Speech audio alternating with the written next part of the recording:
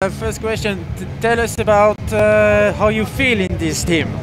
Yeah, it's been a really good start to the year with the new team. It's really nice to be here in Italy. Of course, we're here for Jonas's GC ambitions here in this race, so it's really exciting to be a part of that, and I think we're all motivated and looking forward to the week ahead. The question I would like to ask you is, when will you get your personal chances? And when I look at the finish like this, a good Ben Tulett can do something great. Yeah, I think today we need to look after Jonas, because that's our priority for this race, is for him to hopefully try and win the GC here in Tirreno.